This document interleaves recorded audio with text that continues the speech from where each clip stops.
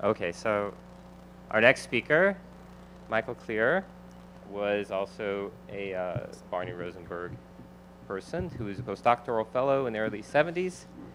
He is currently a consultant working with several US universities where he specializes in tech transfer, patent licensing, expert witness activities. And today he's going to tell us about the development of carboplatin.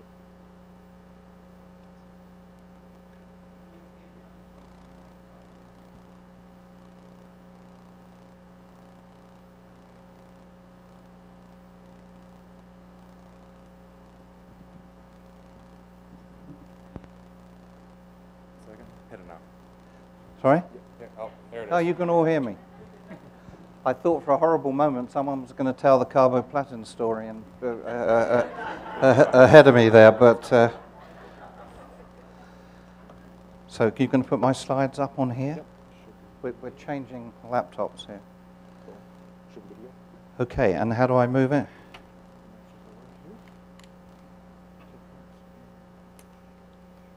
And what do I push? This? No? Go ahead. Hit again. No? Nothing. These things. I was afraid of this. Shall I push this? No, yeah, you can set this there. Okay. Okay, I know how to. I can walk around, which is good. My name is Mike Cleare, and I worked here between 70 and 72 with Barney Rosenberg, and that was a long time ago, as you can see.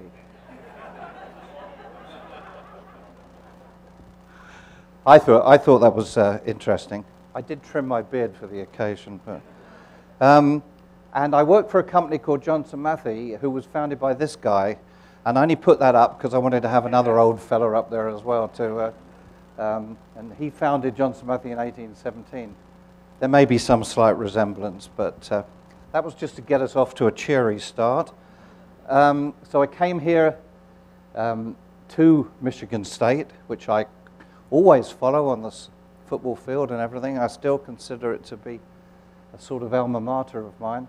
I was seconded, sent here by my employer, Johnson Matthey, who were a precious metal company, and I had made more precious metal compounds than I care to think about, so it was a good fit to come here and work with Barney Rosenberg. I teamed up with Jim, who spoke to you just now. Cisplatin by now was identified as a potential anti-cancer drug, so we settled down to look for structure-activity relationships. You know, this can't be the only one that does it. There must be something better out there, etc., etc. We were really lucky because when we started, it was a wide-open field. Nobody else had done anything in this area, so that makes it a lot easier. There's a bit of serendipity and luck for us. And I had 2 very happy years working here, which were the foundation of the development of carboplatin. I'm going to whip over these slides because Jim's shown them, but I want to pay my respects and homage to Barney and the great mentor that he was to me. And I call Loretta the great enabler. Barney was dreaming the innovative thoughts, doing great things, and Loretta was the steady, enabling hand, getting the experiments right, getting the data, doing those observations on the bench that are so critical for those of us who've been practical chemists, and a lovely, lovely lady in every sense of the word. So Jim's already told you that they had found that this was all being caused by these wretched platinum compounds. But the only thing I could have told Barney Rosenberg when I rocked up here in August 1970 was that if you pass a current through platinum in a chloride medium, it'll dissolve, because that's how we dissolve platinum in our business. And these things were being formed by photochemistry. So we had, I've got a pointer here which should help. So we had the cisplatin and then platinum-4 analog of it. And this is the ethylene diamine analogs, which are simply taking the ammonias and linking them through a 2-carbon chain. So that's what we had to start with. And I'm going to go through the data very quickly. This is old published data. If anybody wants a copy of the presentation, they can. I'm not going to go through lots of T over C and increased lifespan data. But we first looked at, just checked out that charged species in general were a bad thing, and they were. There was no real activity in charged species. All sorts of reasons for that. Membrane transport not being the least of them, but being taken out by other charged species in the body, I'm sure, was one of them. And we confirmed the cis and trans effect. Cis was active, trans was generally not active, for a whole series of different pairs. And you can see up here, we started with cis and trans platin, and then we started looking at methylamine and ethylamine, and then some cyclic compounds, propylamine and pentylamine, various others. We looked at a whole load of them, and the cis-trans paradox held. Then we started to look at what I call the anionic side of the molecule. That's where the chloride atoms are. I call them X here. We knew a little bit about this because people had been studying the kinetics of platinum-2 compounds, and we knew, roughly speaking, that going up here, you had strongly bound ligands going to weaker bound ligands. So we knew that the reactivity of the compound was probably dominated by this X group. The platinum-nitrogen bond here is very strong. And of course, when we get to all the brilliant mechanism of action guys talking about binding to DNA, you'll find that binding to those nitrogens in DNA is very important because that's a very strong bond. But what we found out was that, generally speaking, you've got activity in the intermediate reactivity. If you had very strongly bound, then those compounds tended to stay more or less intact in the bloodstream and become excreted. But in the middle range, which was chloride, bromide, that was where the activity was. And then when you had the very weakly bound nitrates and water molecules, then lots of funny things happened. A, they could be very toxic. You could get toxic effects. And B, under certain doses, then they would be active because the chloride ion in the bloodstream would knock out the water molecule or the nitrate molecule or the sulfate molecule, and you would revert, in fact, to cisplatin. So that was the sort of situation with anionic groups. Same thing applied with looking at ethylene diamine versions. I won't go through that data. Then we also looked at lots of different. I reckon I made about 300 compounds in 2 years while I was here, so I can't possibly talk about all of them. But we started to see what happened when you kept the chloride group constant and started changing the ammonia group, the A group. And apart from the fact that as soon as you started bringing in lots of carbon atoms, then solubility became an enormous problem. Generally speaking, if you kept chloride groups on there, you can see from methylamine and ethylamine and the lower carbon contents, then you still got activity. There was still activity there. This is a feature of platinum compounds, that there are lots and lots of active platinum compounds against mice. They can cure mice cancer very well. The issue becomes, as we'll hear later, curing human cancer. So we looked at lots of different amine molecules, and there appeared to be maybe some steric effects, but basically it was the anionic groups, the X groups, that were calling the show. Here are some more anionic amine groups, neutral amine groups, and these are the bidentate versions, variations of substituted ethylene diamines, and then some aromatic heterocyclic ones with 2 ammonias that will chelate, form a stable chelate to platinum. And this one, I think, is that the profile? 1,2-diaminocyclohexane became a interesting molecule, as it seemed to have some preferential, maybe steric effects. But what I'm trying to get to, and these are some more 1,2-diaminocyclohexane there, and the phenylenediamine version of it. But what I'm trying to get to is, we did all of that, and that left us with knowing that cis compounds with amines and probably chlorides certain amines and chlorides looked to be the sort of sweet spot. And then we did something crazy. We looked at bidentate carboxylate compounds. And started off with the oxalate. So oxalate replacing chloride, a bidentate carboxylate, and malonate. And you would think that those are chelates, they'd be inert. Even though the oxygen bonds individually are relatively weak, they're chelated, and you'd think they would be strong. And that might mitigate against activity. But it didn't. What we found was that a lot of these bidentate carboxylate compounds, from oxalates through malonates, through substituted malonates, all had reasonable T over Cs, tumor over control. And some of them had reasonable solubilities too, which I'll come on to. And they had decent dose responses. So that had Jim and me scratching our heads a bit, I think, thinking what was going on here. But this is a very crucial thing. This is the scientific method. No sooner do you think you're onto how this thing's working than you do something that makes you think that you've got to reevaluate that. And I guess in retrospect, it's fairly obvious that there was some sort of ring opening going on inside the body, and that these carboxylates are sort of prodrugs, precursor drugs to a cisplatin type molecule. But we didn't know that, and that's what we found. And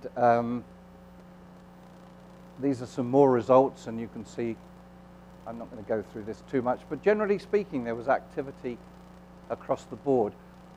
We focus more on malonates and substituted malonates, and here's carboplatin appearing for the first time, and I'll come on to that. Oxalates were okay, but some of them had some funny toxic effects. So platinum ethylene diamine oxalate, for example, caused the mice to climb up the cage, shake like a leaf, and fall down dead. And I say that for a little bit of humor, but also because it didn't sound like something one should be pursuing for human beings. So we were a little worried about oxalates. Didn't know whether it was release of oxalic acid or whatever it was. So we focused a lot more on the malonates to have a good look at those. And this is the molecule that we eventually came up with. Lovely looking molecule, isn't it? Especially with a few colors in it. And look up there. Courtesy of the Aldrich catalogue. And here's where another bit of this whole work is full of serendipity. I had been ordering malonates and substituted malonate molecules from the Aldrich catalogue like they were going out of style, like there was no tomorrow. And I got a little note from them saying, "Dear Dr. Cleare, you seem to be interested in malonates. How about these?" And that their computer program had picked out some that I hadn't spotted, and amongst those was this ligand. Now, of course, my story is I would have got round to it eventually, but I got a little bit of help from the Aldrich people, and thank you, Aldrich, and thank you, Serendipity. And the other interesting thing was that some of these malonates, which you might have expected, well, the carboxylate might add some aqueous solubility, but as you increase the carbon, you'd expect to lose water solubility. This notice is grams per 100 mil, but some of these compounds, you see, cisplatin wasn't all that water soluble, but some of these malonates became more water soluble, which was surprising to us. And in particular, our friend carboplatin, and this is grams per liter, so trouble with pinching old data from old papers is you never get consistent never get consistent metrics, but in this case, it was really quite soluble and relatively easy to recrystallize from water. I remember that well. So we'd found malanates. We'd found malanates that had water solubility. And I think the interesting thing that we felt about CBDCA in those days, as it was called, was that it had a big chunk of carbon atoms in there as well. So maybe it had some lipophilic as well as some hydrophilic properties. And it was inert. I'm not going to dwell on this. This was a very simple conductivity work that shows that, you know, if you put it in water, it would hang around forever, whereas cisplatin would had a half-life of an hour or so in water as it hydrolyzed, and some of the sulfates and things like that almost instantly hydrolyzed. So it was really inert in terms of simple chemical reactivity. So that came to the end of the Michigan State era. We published a couple of large papers that I've put here, Jim and myself, all of this stuff. And we took out a patent on the malanato platinum compound. This is an interesting example of what research corporation and companies do. The actual patent was first filed in 1972, June the 8th, remember it well, checking the proofs. But finally, it was refiled again. That was abandoned, a continuation was taken out, refiled again in 1977, issued in 1979. That's how they increase the life of patents. I've done that many times myself, I can't complain. And it was even subject to a re-examination and a certificate issued in 1989. And once again, if you search around all of this, you'll see that this was all relates back to 1972. But now we've got a direct claim to 1,1-cyclobutane dicarboxylate diamine platinum, which is carboplatin. So we have a really strong property of matter, composition of matter patent, as opposed to cisplatin, which I think Jim mentioned was a use patent. Those of us who worked in drug discovery know that there's nothing better that a pharmaceutical company likes than a composition of matter patent rather than a use patent.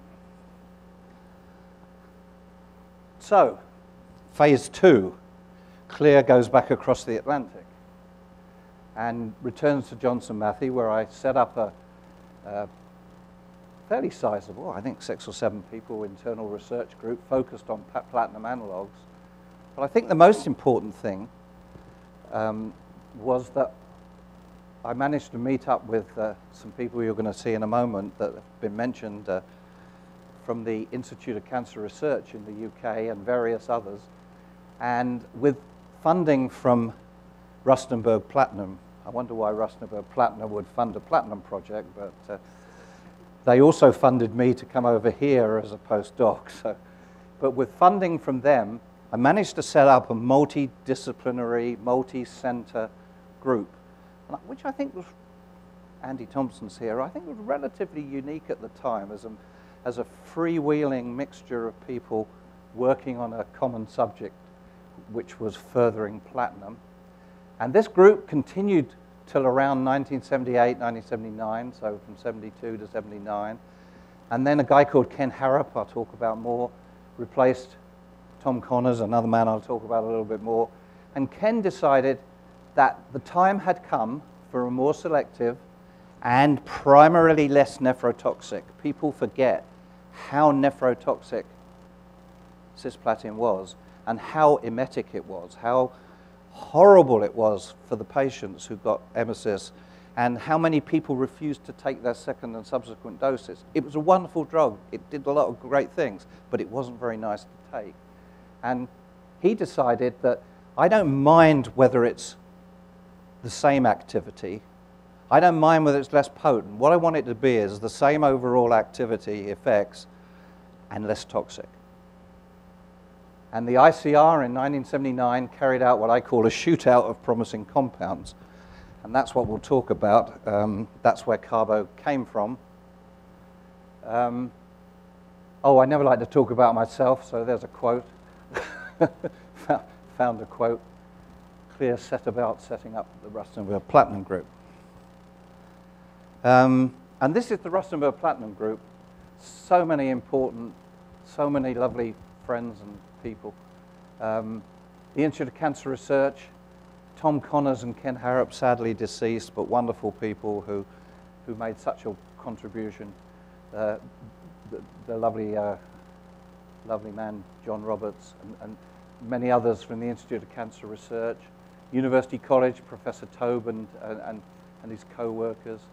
I'm so pleased that Andy Thompson's here from East Anglia, because he continued the work that he'd been doing over here by coming over and helping us not only on chemistry, but particularly, I think by then, Andy, you were more onto how does this work. Brunel University, Trevor Slater, Mechanistic Studies and Toxicology, and Birkbeck College, Peter Sadler and his group, Chemistry and Mechanisms. And last, but by no means least, the man who's going to talk after me, Hilary Calvert, at the back of the room, the wonderful oncologist Eve Wiltshire, were working on clinical studies. But all of these people met together at regular intervals to have a freewheeling discussion about where we were going, changing one another's research objectives, what to do next. I can only tell you that in terms of quality research collaboration, those 7 years were, for me, a wonderful experience. And they led, in my view, to carboplatin and all the good things that carboplatin has done.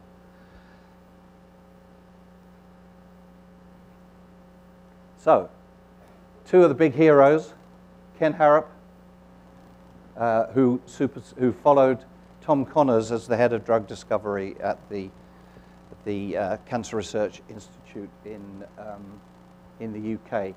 These guys, as Andy Thompson mentioned in questions just now, these guys, after Alex Haddow, picked up the ball and ran with it, did a lot of testing on platinum compounds, and then made that pragmatic decision that let's get a less toxic one. Because what we really had on our hands was not structure activity. Jim and I were totally wrong. It wasn't structure activity.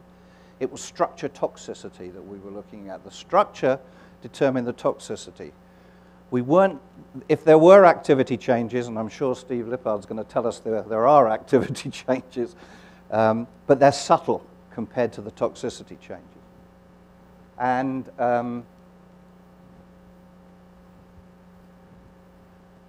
these are the two people I was talking about. One's at the back of the room, the great Hilary Calvert. Eve Wiltshire, I wanted to put her there. We were the three of us having a chat after Carbo got launched. Eve did a key comparative study between cisplatin and carboplatin, clinical study. But this guy took carboplatin all the way from phase 1 to approval. And he's at the back of the room, he's talking next, and I call him Mr. Carboplatin. It's easy to make a compound. It isn't easy to take it all the way through the clinic. And he did some wonderful things, and without his dosing formula, which he'll talk about, and I don't want to talk about because without his dosing formula, cisplatin would not have been a success. So he was a young lad working in the ICR, the clinician who picked up a new molecule and fought goodness knows what barriers and protocols that he had to go through to make all this happen. He'll tell you. But without him, there would be no carboplatin. The other guy was Ken Harrop, who I managed to find a picture of him actually pointing at a drawn-out formula of carboplatin and quoting his famous statement, which he put in his paper that he published in the 80s. You can all read it. I put it in my abstract. That there was need for a selective and primary, less toxic version of cisplatin. Can you still hear me? I'm conscious I'm going in and out a bit. So he set up a lot of comparative studies, really big. This was the key study. A lot of anti-tumor testing, including xenografts, immune-deprived mice. And in fact, that's probably the reason there were two compounds that shone in these studies. One was called CHIP, which was a platinum-4 derivative with isopropylamines and chlorides in the square plane and OH groups in the axial positions. That was called CHIP, and there was carboplatin. And they were very close, and it was probably this testing that decided it in many ways for carboplatin. Lots of toxicity studies. I will touch on the blood urea nitrogen just to show you how bad cisplatin was. Histopathology and the nuclear protein phosphorylation, which shows that there was cell killing going on in the tumor, but relatively little going on in the liver and the kidney. Now I've got these data, and I'm going to flip through it because I don't want to waste your time with it. I'll just show you the compounds. We started off, of course, with cisplatin as a control. We had a bis-isobutylamine, platinum-2. We had a hydroxymalanato compound. We had carboplatin, the cyclobutane dicarboxylate. We had a platinum-4 with the hydroxys in the axial positions, and this is CHIP, and the isopropylamine in the ring, in the square plane, sorry. And we had an ethyl malonate.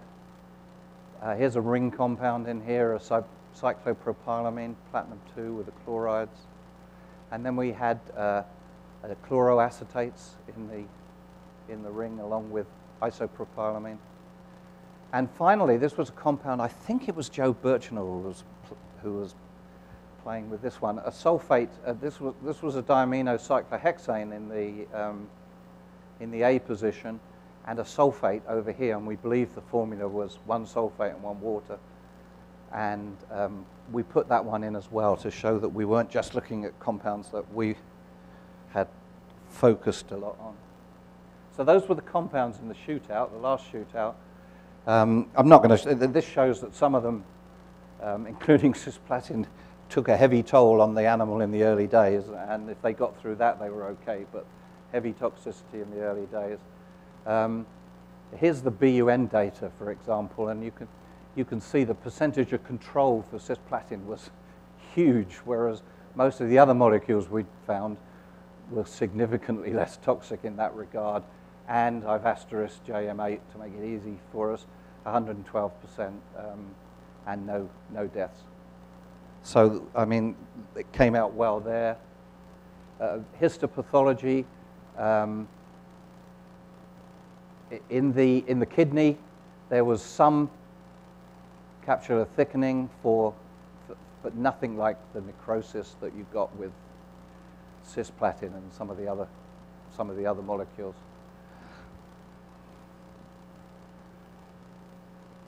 And JM8 was pretty good on the hemotox as well. Obviously, it wasn't quite as good, but these numbers are never absolute. Against the ADJ, the therapeutic index for cis was 8.1, and here's the two closest competitors in here, CHIP and carboplatin, doing very well.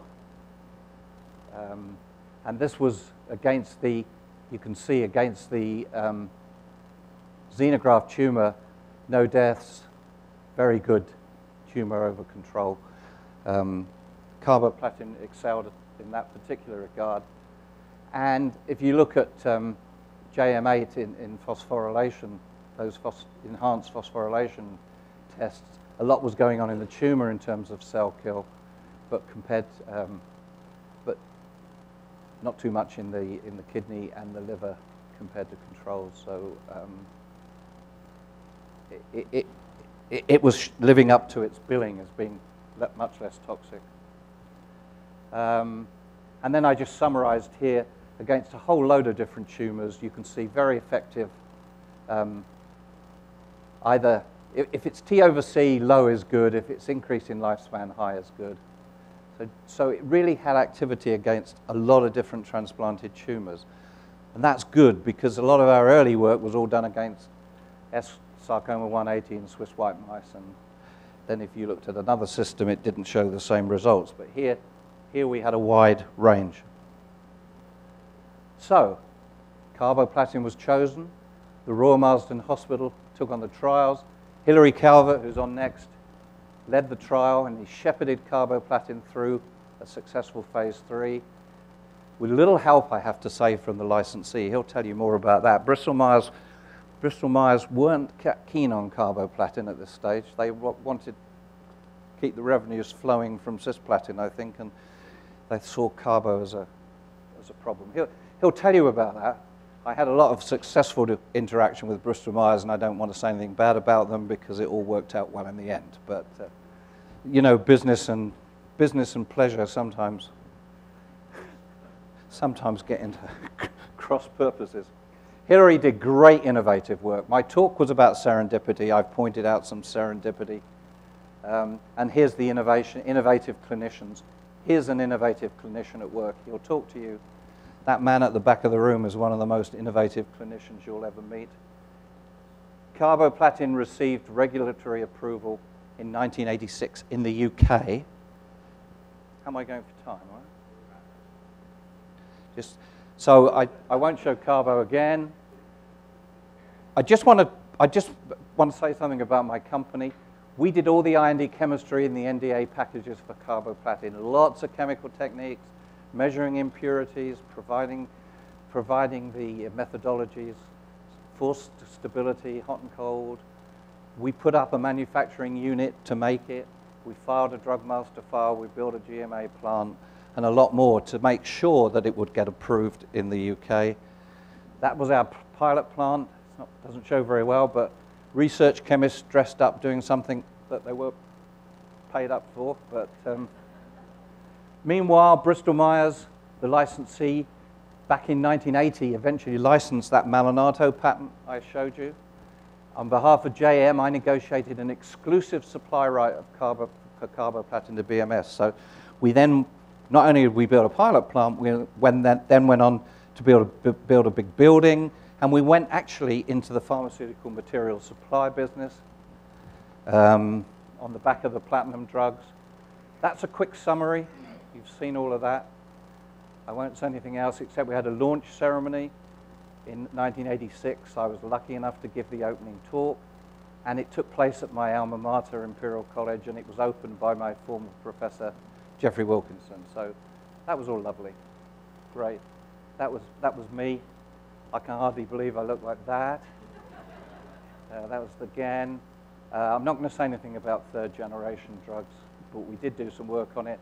That's the building we put up in West Deptford, New Jersey, that makes a whole load of controlled substances, makes fentanyl and methylphenidate, for that matter. You can't see it all that well, but this created a whole new division of Johnson Matthey called Johnson Matthey Pharmaceutical Materials. We bought McFarland Smith, who did opiates up in Scotland, and that's their old, where they extracted the opiates, and this is the Johnson Matthey building. So now there are 3 platinum drugs on the market. I'm saying nothing about oxaliplatin. That was approved much later. I think Steve will say something about that. And that's used for colon cancer. That's why it came in, along with 5-fluorouracil. I won't say anything about that. We did, very proud of this, the Institute of Cancer Research, the Royal Marsden Hospital, and Johnson Matthey got the Queen's Award for Technology in 1991 for this work, and I got very fortunate to meet the Queen. And by the way, you have to call her ma'am, rhymes with jam, and they give you a piece of paper to tell you that. And when I retired from Johnson Matthey when I was about 54 years old, why did I go into tech transfer? Because of this. It was when I look back on it, the greatest fun I had was being in the middle of all of this, being an enabler to help make carboplatin happen. The great work was done by Hilary and other people, but it was great work, and that's why I ended up going to Columbia and then University of Pennsylvania in tech transfer. And thank you.